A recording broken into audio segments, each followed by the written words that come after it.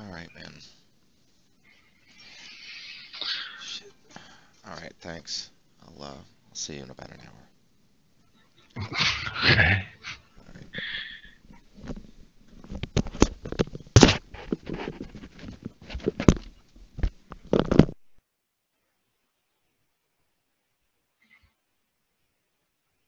Something about that boy ain't right. Yeah.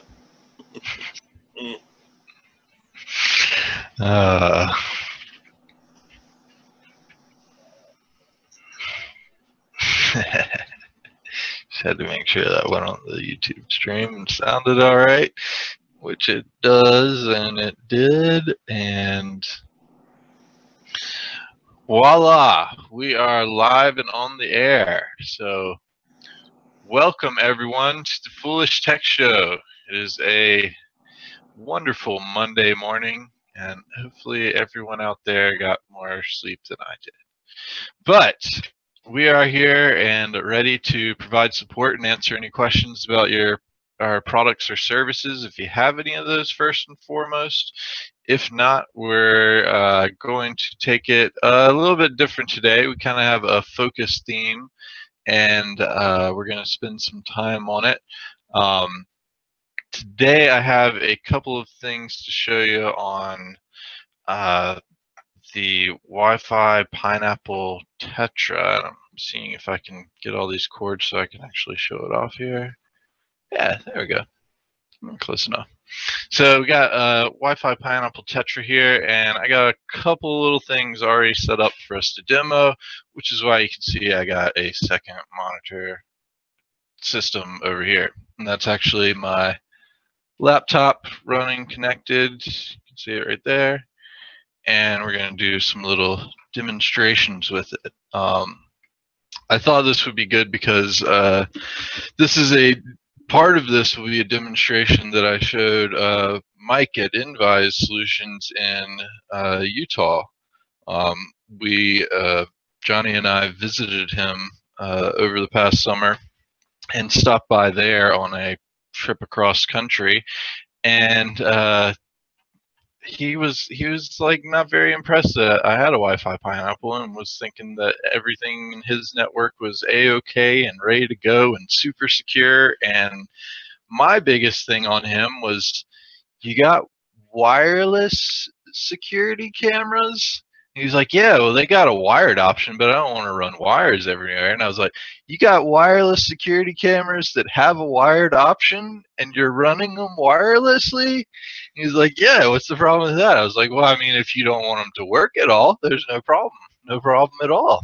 But he was like, no, that's not true. My network's super secure. It's all going through my router and system setup. And he was like, he took me through like 4 locked doors to get to where his server and router setup is, and then he has it in like this big case that's locked. And I was like, that's great, man. That is super great, but I can bring your entire network down in like 5 minutes here, and you won't get any kind of pictures of anything. So he has since upgraded his setup so that he's going to be using wired cameras and the wired portion of the cameras. So he's not going to be completely vulnerable to this. There are still a few things that we could get him on, but we're not going to get into that right now. So let's see what we got here. Just make sure all my stuff is set up first and foremost here.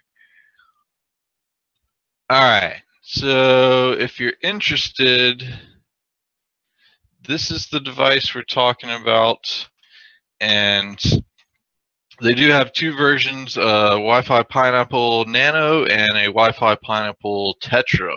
This is their 6th generation of Wi-Fi Pineapples, made by Hack5, also from the show Hack5 and hack5.org. They also make things like the USB rubber ducky, which you might have seen on a recent episode of Mr. Robot. Land Turtle's pretty cool as well, and they have a few various products from other people. Highly recommend checking out their shop and things that they do. They've had, I think they're on their 20th season now, so 20 seasons of great shows. So definitely check them out. And we're talking about the Tetra here, just to give you a little bit of overview on the others and the choices you have there. The biggest difference between the Tetra and the Nano is going to be 5 gigahertz support. So the Tetra is one of actually the first generation of Pineapple that has a 5 gigahertz wireless support. So you have the full range wireless accessibility there. But it also has 4 built-in amplifiers, and you can see the 4 MIMO setup antennas, and I don't know all of the super technical details about it, but it is a pretty awesome device. It is a little bit larger. You can see, you saw when I lifted it up, it's about the size of my hand. And there is another version out there called the Nano.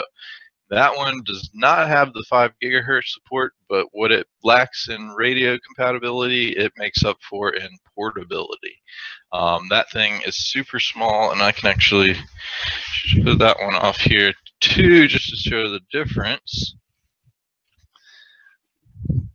But this is the tactical elite version here, because I later upgraded the antennas, but see the case it comes in, much smaller than my hand. And let's see if I can actually get it up here easily. So we got the Nano there, which you can see much, much smaller, much more compact, and we'll do all of the things that we're going to show here. I'm using the Tetra today because I want to show the 5 gigahertz support that it's got on here. So, sorry, my screensaver goes on. You can still see me, but I can't see it. So, just want to make sure that I am connected to the 5 gigahertz on this one. Looks good. And, oh, I just noticed that their Tetra Tactical Edition went with the shoulder bag instead of the backpack. Oh, so cool. I got a limited edition thing apparently. So anyway, let's jump on and we'll share my screen and check out some of the stuff it can do here.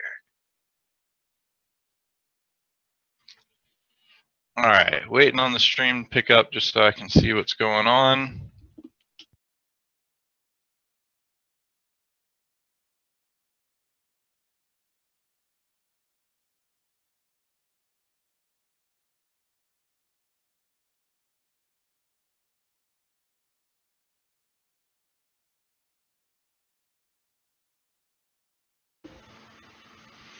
All right, cool. So what we see here is the main interface for the Tetra. You can actually see mine has been up for a little over 6 hours now.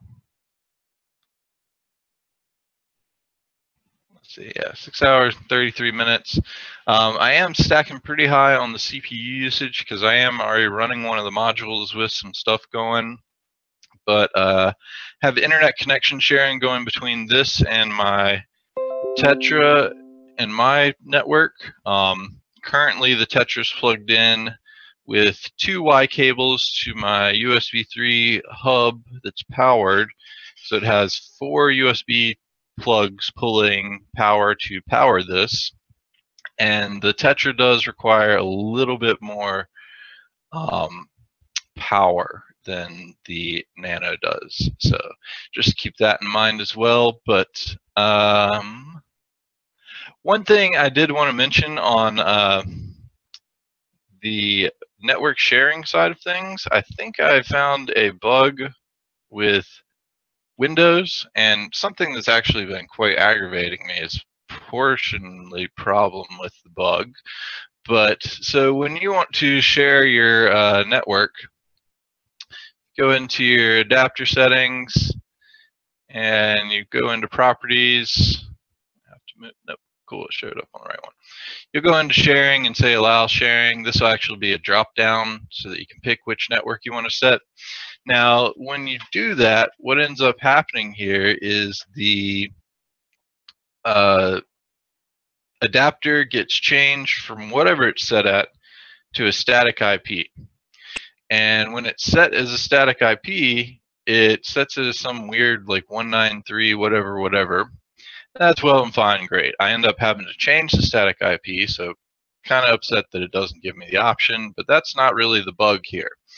The bug is if you have shared this connection with one network connection, then you remove that network connection and then try to share it with another one. This is where the aggravating part comes in, because Windows only allows one network adapter to have the same IP address. So you can statically assign IP addresses on network adapters, but you can't statically assign more than one network adapter with the same static IP settings, even if that network adapter is not present at all on the system, just stored in registry and memory bank somewhere in Windows. I haven't looked and tried to track it down. It's just kind of aggravating that they do it that way. But the issue that you'll run into is, say you do have a network connection, you share the connection with that, you don't change the static IP from whatever it assigns by default, you unplug and remove that network adapter from your system, try to share that connection with another adapter, guess what happens? Windows freaks out.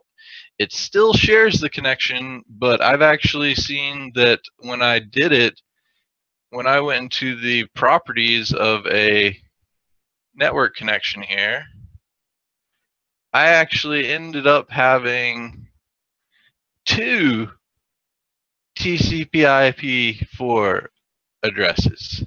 So this was actually doubled here, so that whatever the static address for that adapter was, or automatically assigned, was there, but then also right below it, right here, they ended up having a second IPv4 address.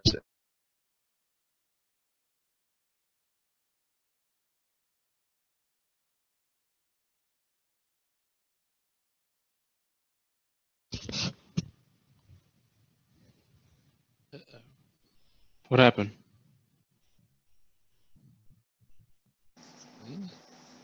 I don't know. I thought he was going for dramatic pause.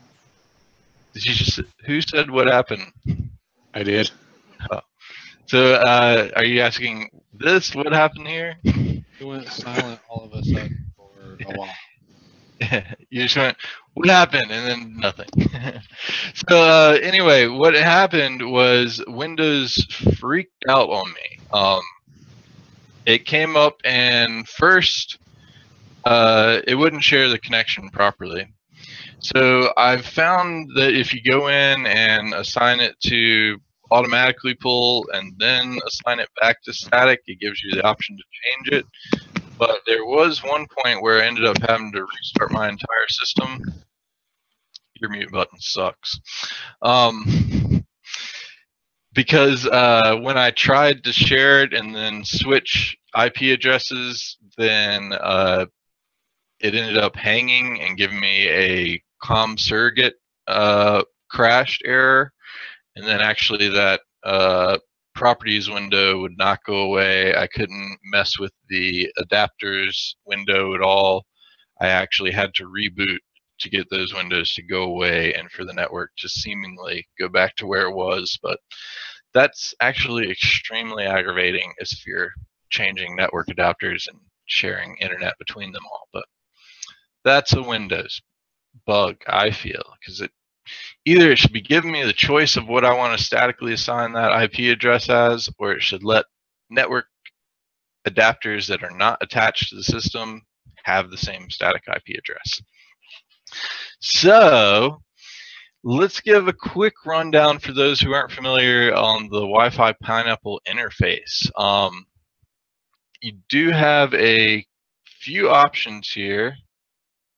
Oh, did I just? Yeah, I must have disconnected from internet. Just not realizing. Oh, yeah, that was because I was sharing. Oh, because I was clicking network stuff. Terrible idea to do in the middle of a show. So Proctor was asking what happened to me. God, there we go. It's Monday morning. That's what happened.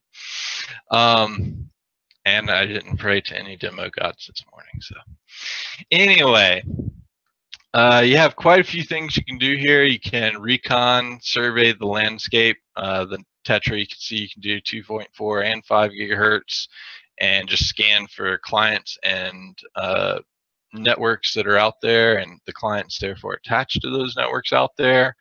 And then you can target the ones that you're interested in and do some other fun stuff with those. I'm not going to show off the scan because you'll see my neighbor's networks and I don't have any control over that. So the biggest thing that it does is called Pineapple, and this is their highly customized version of Karma and something else. I forget exactly what it was based off of, but they've done a lot of their own customization and work on it since then.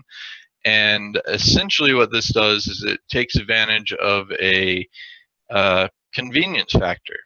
Convenience versus security, always a balance. Well, in this case, convenience ends up causing problems. Essentially, all of your Wi-Fi devices, if you have saved networks, are always out there yelling, "Hey, network, are you here? Are you here? Are you here?" Well, what Pineapple does is it answers back, "Yep, I'm here. I'm the network you're looking for." And at that point, it will basically send a response back, and then your Wi-Fi device will say, "Awesome, let me automatically try to connect to you." This is where some difficulties come in with this attack, but essentially if you have a secured network that it's asking for, your phone is going to send over the first two parts of the four-way handshake and say, "Hey, awesome, you're here. What's the answer to this encryption setup?" And the Pineapple can't emulate encryption. It doesn't know your password for your Wi-Fi, so it can't do anything about that, so you won't connect to that one. For otherwise, though, if you have, say, a open network stored, if that's yelling out, "Are you here?" and the Wi-Fi Pineapple says, "Yep, I'm here," you automatically connect to it. So that means that if you ever connect to an open Wi-Fi, such as Starbucks, McDonald's, your public library, on the planes, internet, things like that, you want to make sure you go in and forget those networks as soon as you're done so that your phone's not trying to broadcast out those. Essentially what will happen if you don't is this will pick you up and you won't even know that it's happening sometimes because your phone's going to be sitting in your pocket, say at a movie theater, and you're not looking at your phone, but your phone's still yelling out into the world, and then it connects to the Wi-Fi Pineapple, and then everything it does in the background ends up being done through the Wi-Fi Pineapple, which is the big selling point on this, is it's a man-in-the-middle device. So things will connect through it, and you'll be able to sniff traffic and do all kinds of fun stuff like that, which is where the modules come in. And since we did do a previous show, oh man, the screen sharing's not picking up. Are y'all able to see my screen? Yeah. You see the Pineapple page? Or is it still on my network screen? Configuration, MAC address.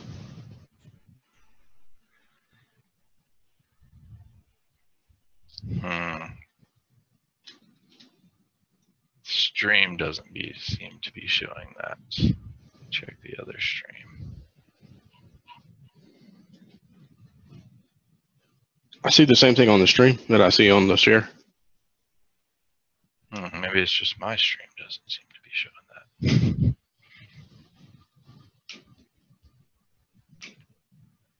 Yeah, there we go. It is showing it. All right.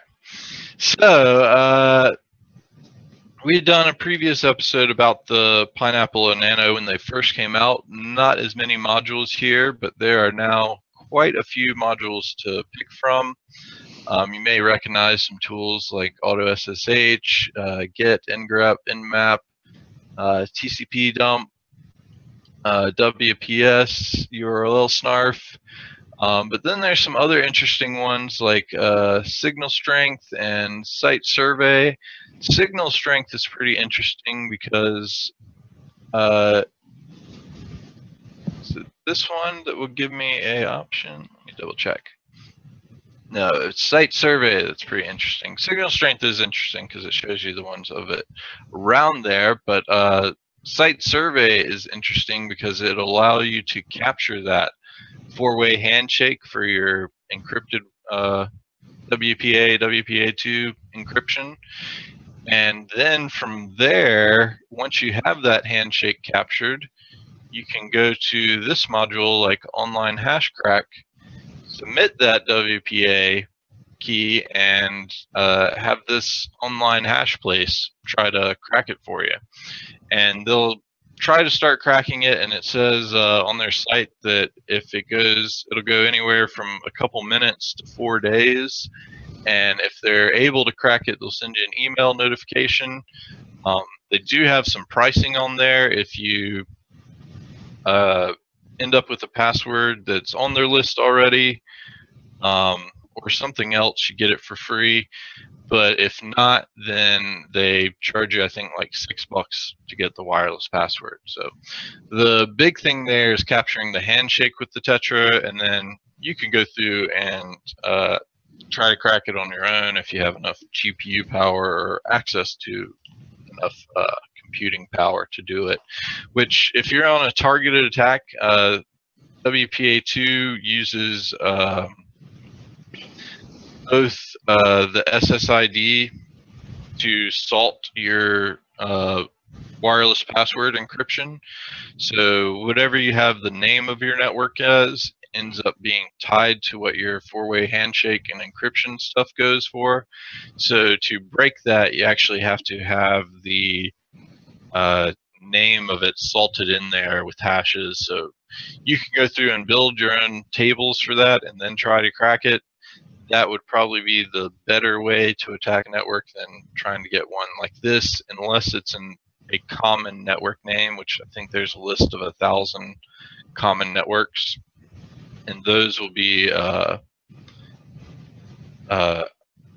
easily cracked by online services like this. But if it's not an online or common SSID, then you have a much better chance of someone having to put a little bit of their own work in behind it. And Nick had wanted me to bring this up before on the show that your network name matters on your encryption stuff.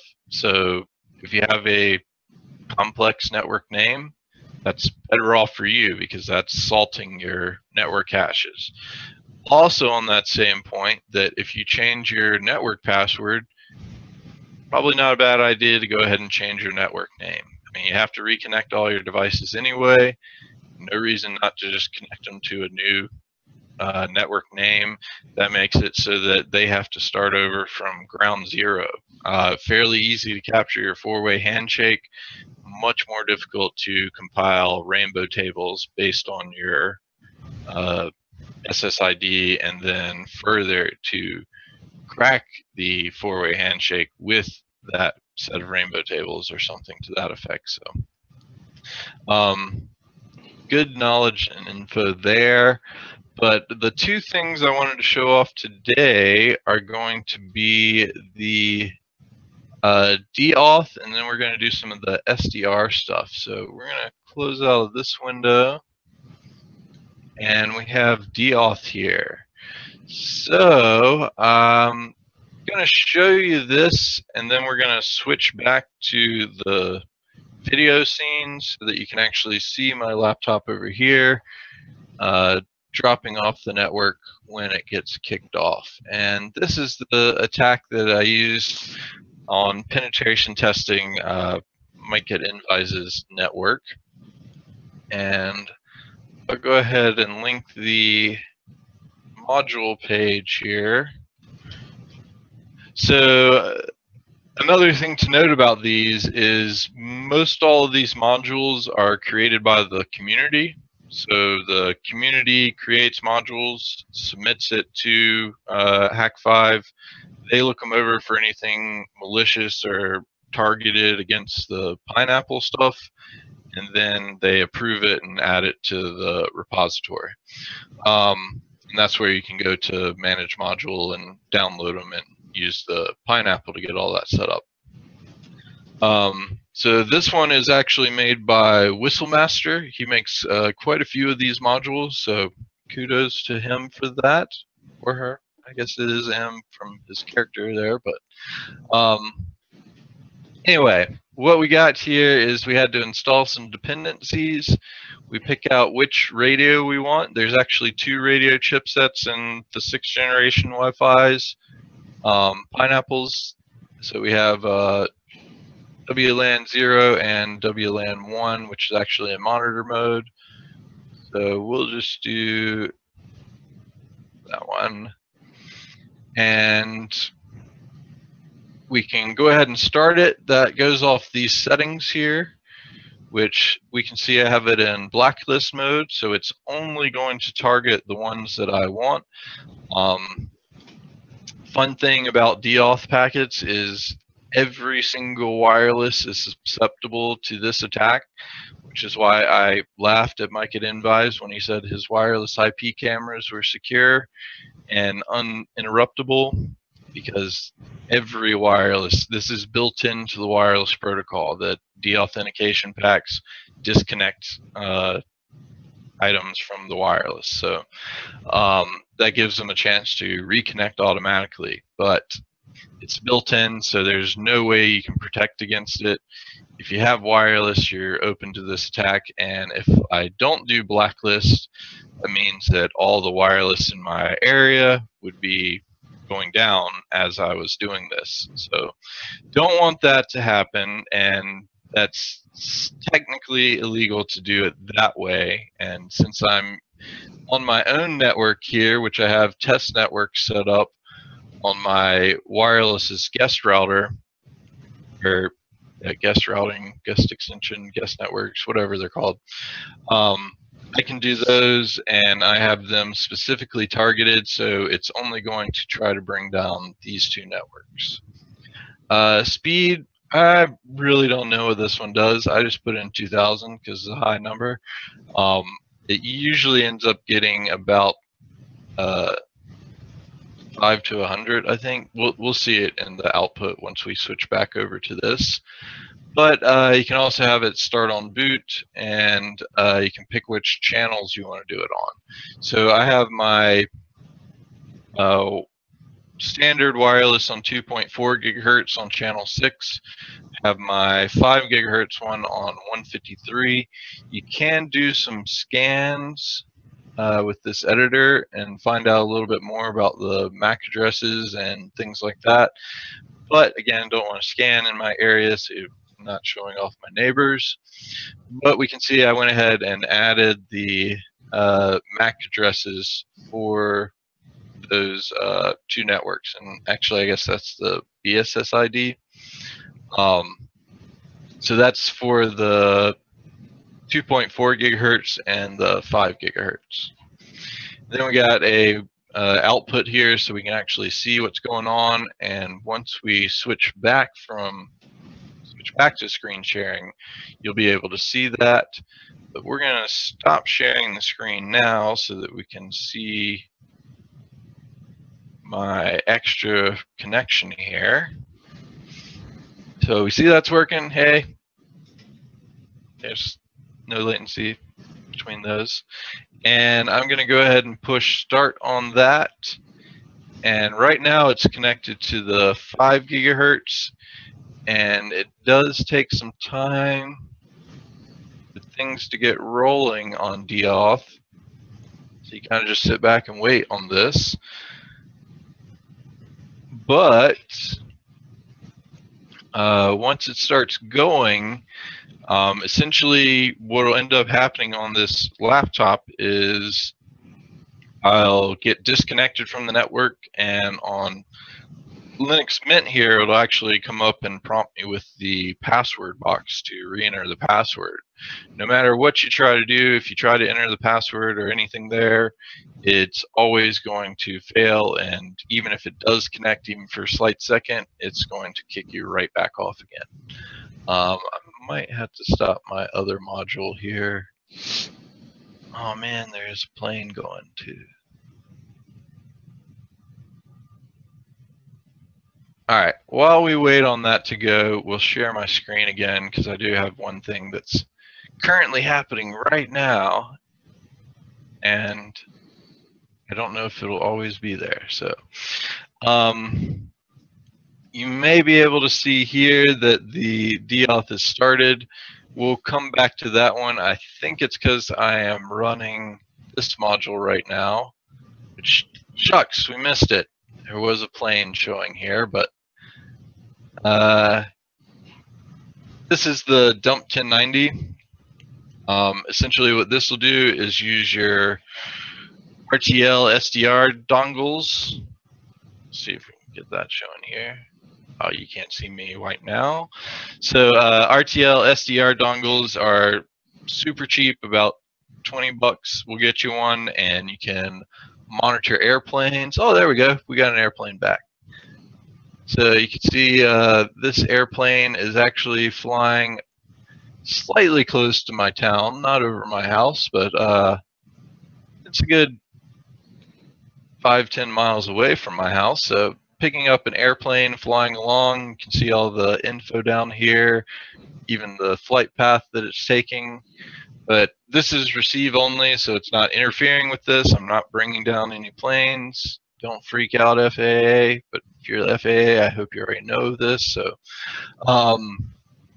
these are always broadcasting here and showing off plane's position, height, altitude, various details like that, speed, and you can track the planes as they go over you. We just saw that one disappeared. Pretty cool because I got Atlanta here. I'll have planes flying over all the time. You get the tail number with it, and with that tail number, you can actually go in and Google that. See if we can Google that one. And usually it'll come back with some FlightAware research. And you can find out more about that plane. So we can actually see the full path, where it's traveling currently, and where it's going to. So this one's going all the way down to, looks like Miami probably. Okay, Phil. But then you can also look more into the aircraft itself. You can find out what kind it is. And there's some ways to look around and find out who owns it and all kinds of stuff like that. Looks like Detroit Metro Wayne County is where, oh, it's going to Fort Lauderdale, and it came from Detroit. And where is it that we can look at this one?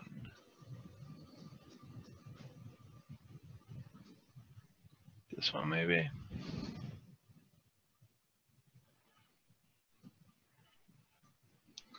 Nope, that's just showing all the planes.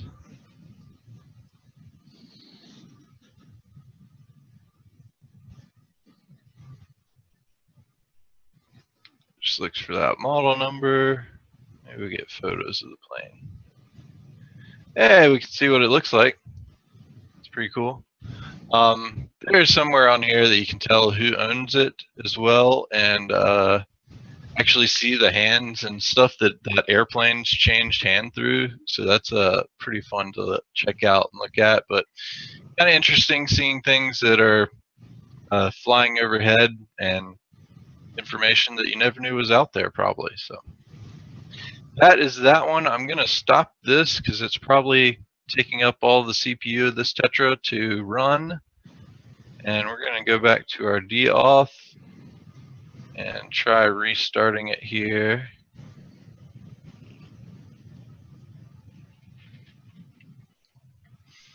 See if we can get my other camera here to go off.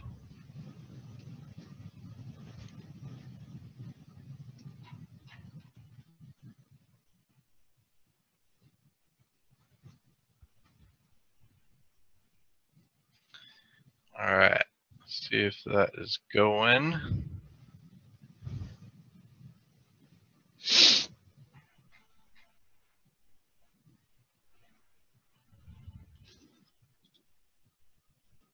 Looks right.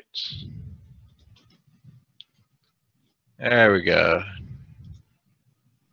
Now it's starting to send some packets, so we should see this camera drop off here in just a few moments.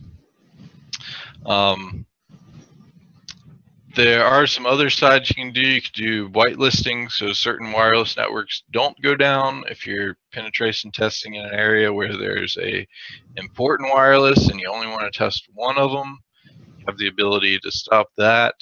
But the blacklist one, it's going to target just those, and that's what we're looking for. Looks like it is starting, but this does take some time sometimes. Essentially what it's going for is just sending out a bunch of deauth packets to these networks, and will eventually disconnect this one, I hope here. Pray to the demo gods.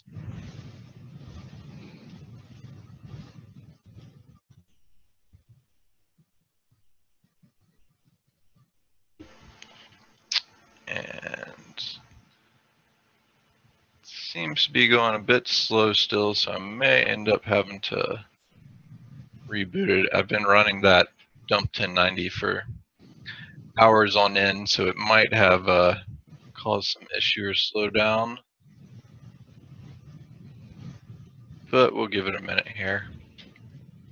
While we wait on that, the dump 1090, this is the link for that one. And it is also made by Whistlemaster, so that's some pretty awesome modules.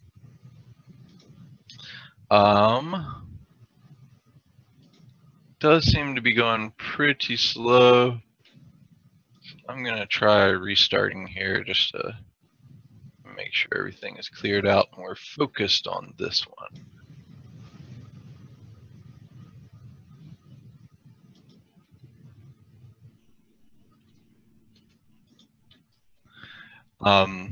When I was doing it with Mike at Invise, basically I had the nano out, and first time I'd actually done this penetration test, and it took me a little bit to make sure that it was running and everything was going right and that I had things configured correctly. Once I did that, I was like, it's sending packets, man.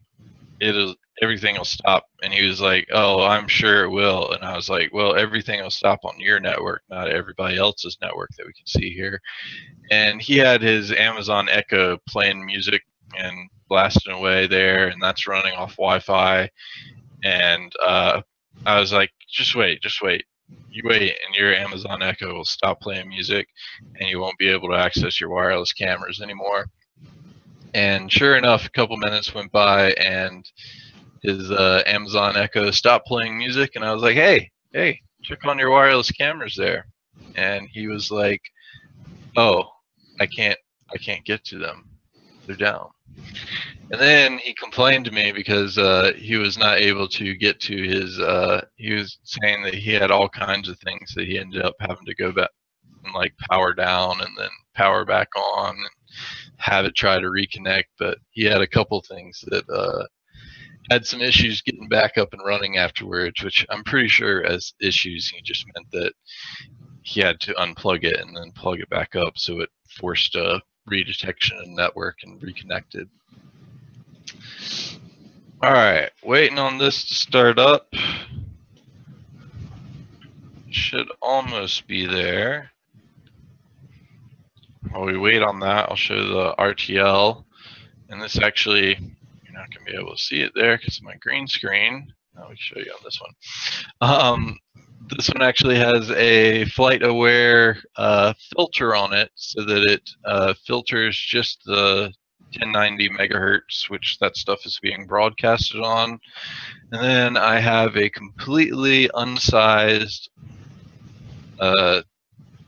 antenna right there. I had this fully extended all the way because it seems to pick up better. But you can like properly size antennas, and there's like a whole antenna theory that you can try to figure out that makes it much better to pick up those things. Hack5 did an awesome segment on it where they actually built their own antenna and were able to see like 500 plus miles away for flights. With just this antenna and setup I have, I can get maybe about 50 miles out. And that's sometimes pushing it. But all right, looks like this is back up and running. Let me get my Deauth back up and running as well. I'm basically just setting those same settings we had. Looks like those are saved, and those are saved also. Awesome. So we are just gonna start it up here again, and hopefully we should see this one end up going off here in just a second. It's getting warmed up there, so we'll let it warm up here. While we wait on that, let's see what else we got. Pause that. Not sharing my screen so I can check the other stuff.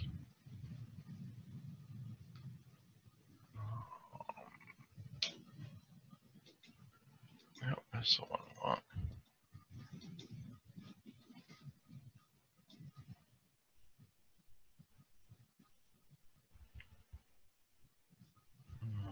Nope, that's not the only one I want.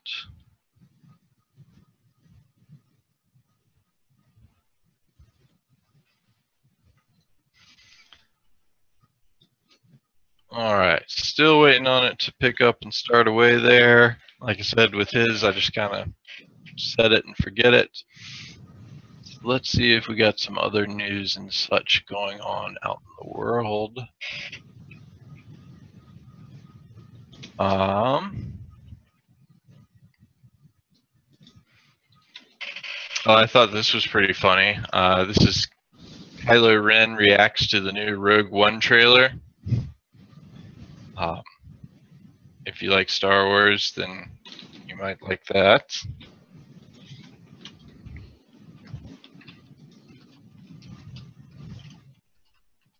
He is not in the new Rogue One, so it's way before his time. But it's pretty funny watching it. I thought watching him react to it is kind of funny. If you like Star Wars, don't look at it. If you don't like Star Wars, no point.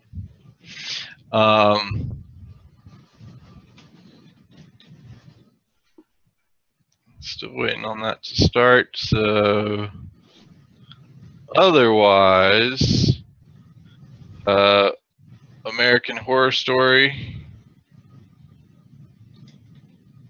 is coming out with their 6th season, September 14th. So actually a lot of good shows are starting up here.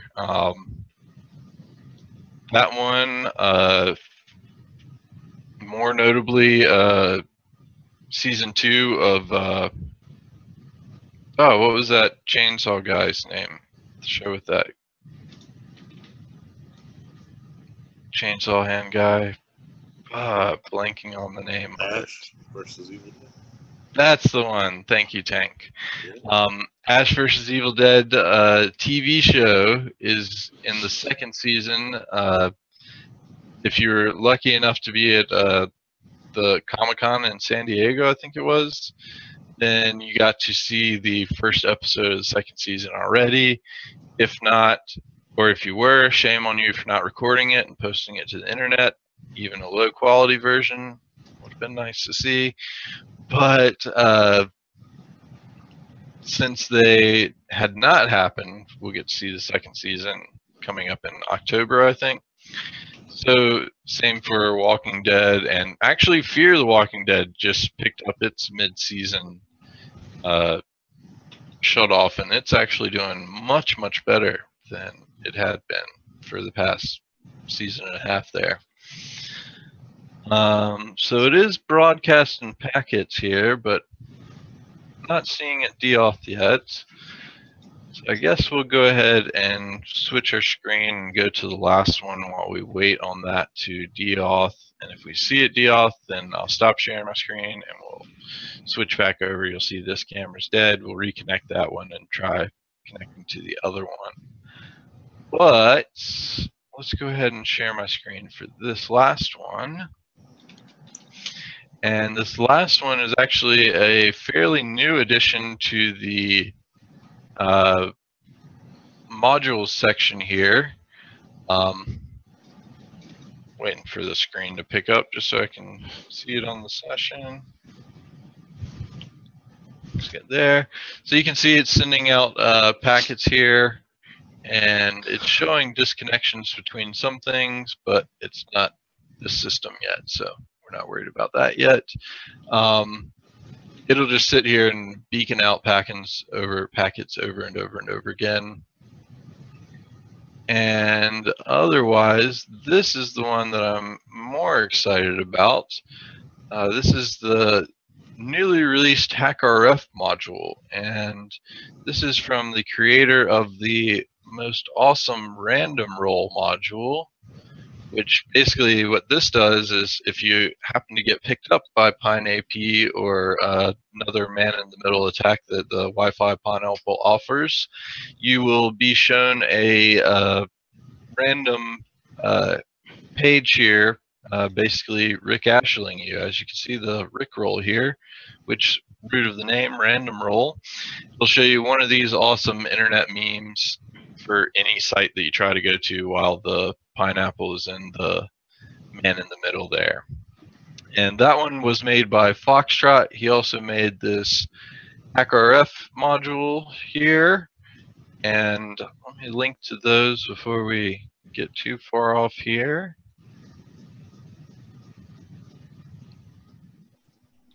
So that one, that's the random roll. And this one is the HackRF.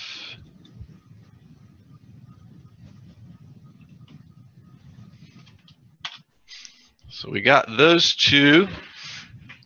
And as you can see there, kind of simple for what it can do. Brand new, so there may be some new features coming, but basically what happens here is this is my HackRF and a Porta Pack, which you're not going to be able to see because I'm sharing my screen. It's connected to the Wi-Fi Pineapple Tetra here via the USB port. And then you can see that it is detected here. He did have to go through and compile the HackRF tools to make it so that OpenWRT can recognize HackRF and use it and interface with it. I think that was probably the biggest challenge there. And then he made this module so that you can do some capturing of receive and actually do some transmitting. So you actually have the ability to do some replay attacks with this. And one sec here.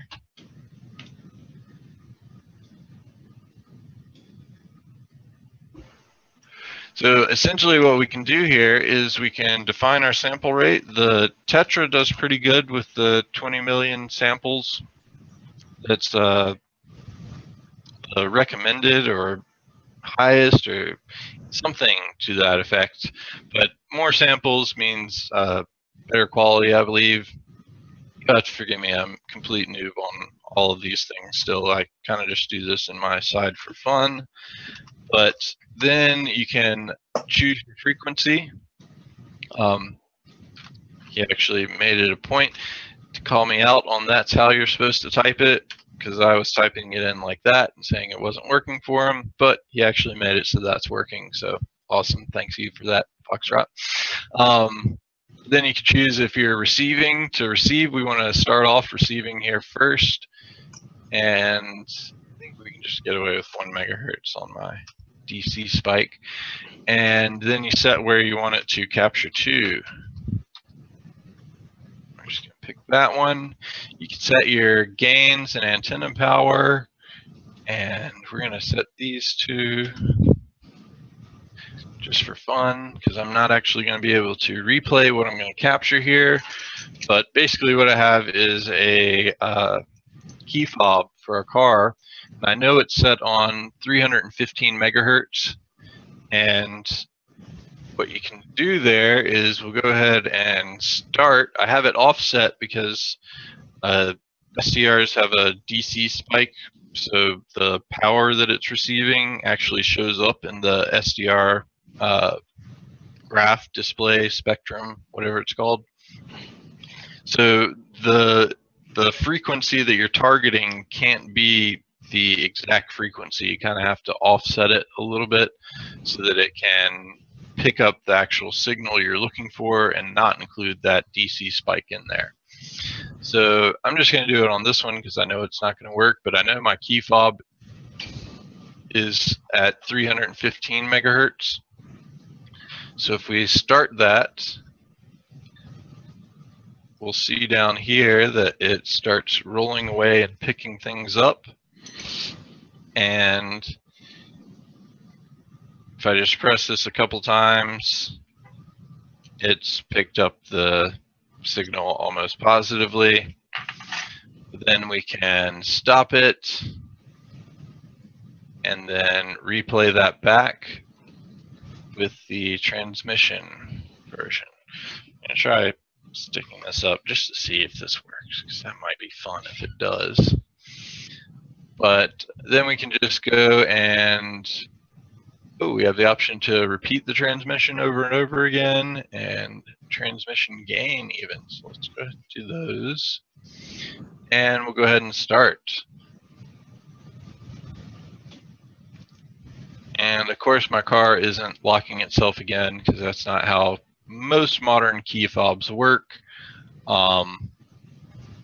Essentially those are usually use a rolling code, so as soon as I hit lock here, that code's been used up, so it can't be used for a replay attack like this. But you can kind of get the idea. With that captured file, though, you can also open up an introspectrum. I think it's a Linux program, so I can't show it off on these systems. But basically, you can use that to look at the file that you captured, and you can also do some other things and things like that. Again, just a hobby for me. I haven't really got all of the understanding of it, but pretty awesome that you can do that here. Replay attacks just straight probably are going to be best against simple things that wouldn't be using rolling codes, which most of your garage doors even now are using rolling codes. Majority of all your car key fabs are going to be using rolling codes as well. But things like wireless doorbells, wireless lights. My grandparents are very fond of the remote controls for the lights and ceiling fan things. Those could be easily have a replay attack against. If you want to turn the lights off and the fans off with this, you could do that. And just be careful, because transmitting, you do want to have a ham operator's license for, so that you can be aware of all the things that go into transmitting. It's fairly illegal to jam things, which could also be done this route, where you're jamming a frequency. That's highly illegal, don't do it. But having a ham operator's license, you'll know more about those things and understand how they work and things of that nature. Looks like we're sending off a bunch of deauth packets, but does not look like this one is deauthing here. So let's try stopping it. These may be on automatic channels, so they might have switched over the night. So we're going to try taking that off. And let's try just starting it again on that.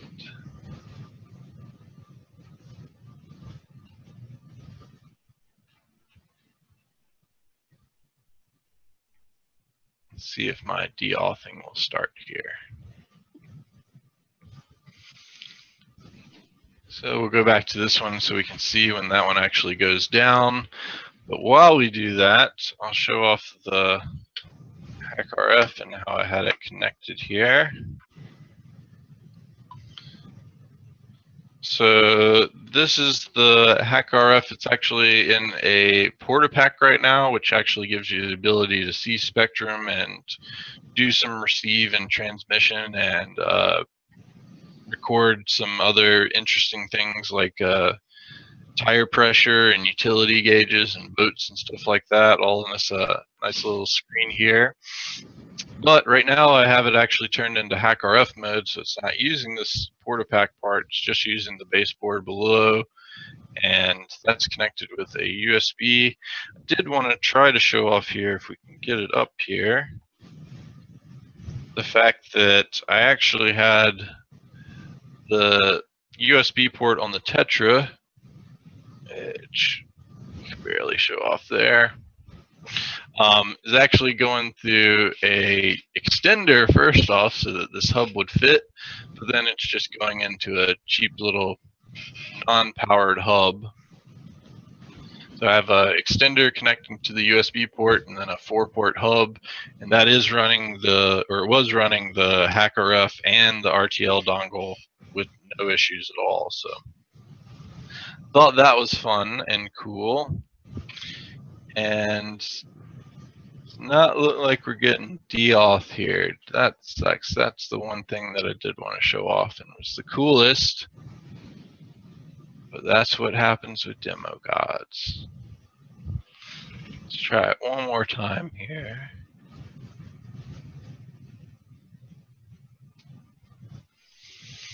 Still running there.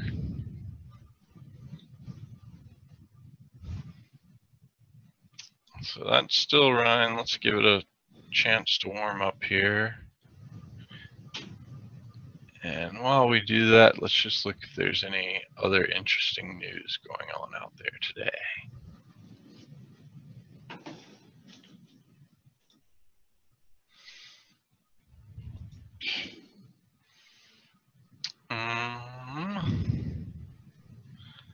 Nothing right off the bat.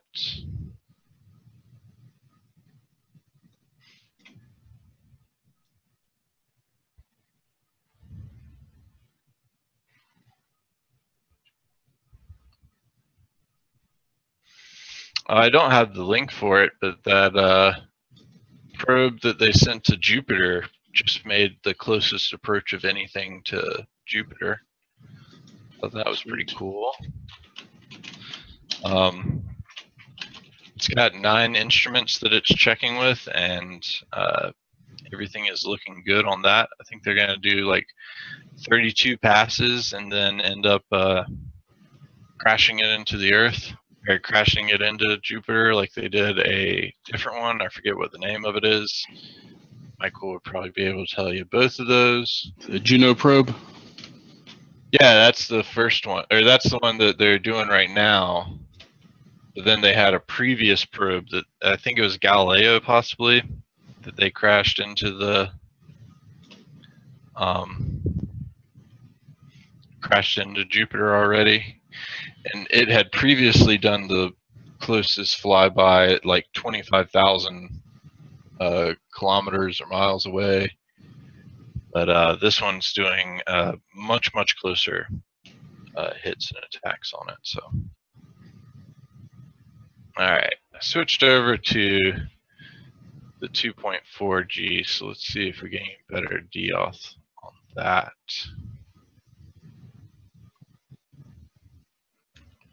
Man, I really started off with this one because I wanted to see this one work the most.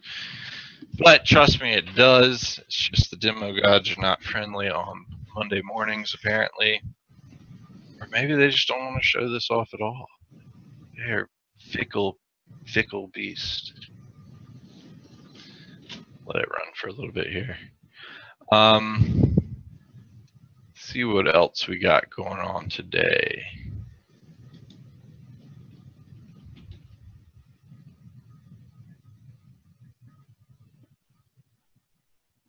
Nope.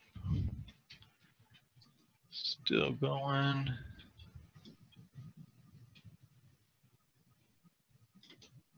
Packets are going mighty slow.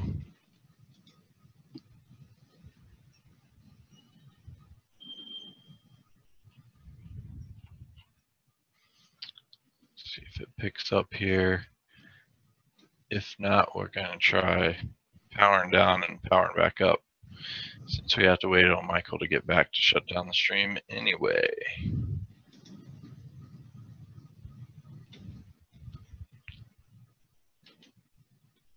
Oh, here's a fun Slashdot article.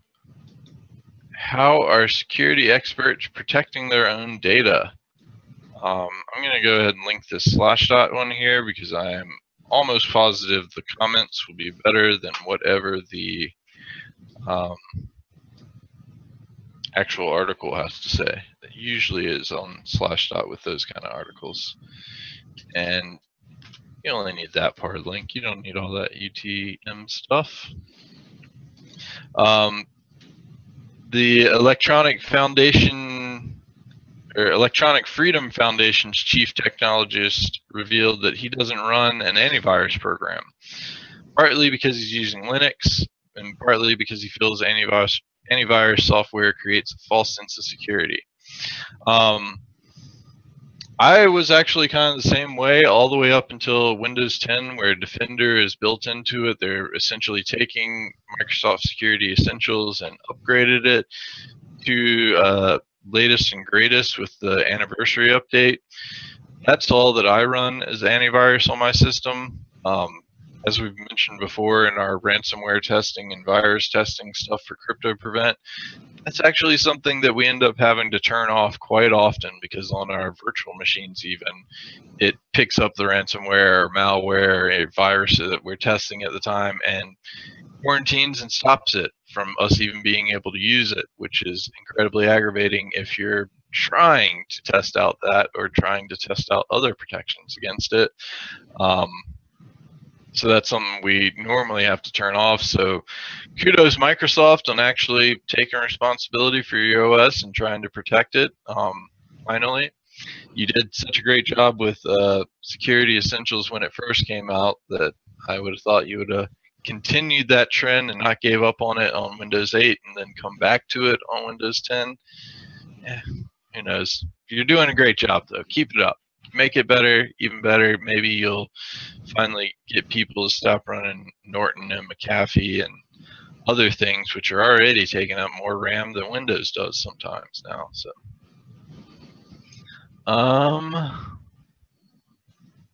shucks, man. I really wish it would Deauth me here.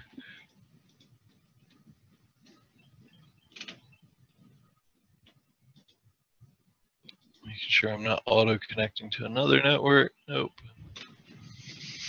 Deauthing does take some patience sometimes. Like, I probably could have just left it running at the beginning and it would have done much better.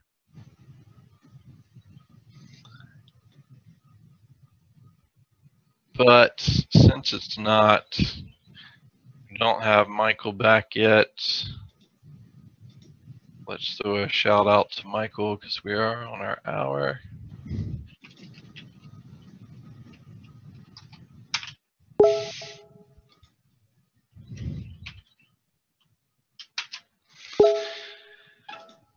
And while we wait on that, I'll just power this down. Does anybody else have anything they want to talk about or share? Or anything of that nature?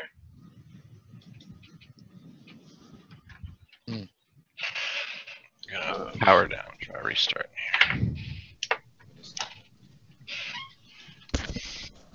Lost in code, man. Did you Yay! That's a good place for you to be.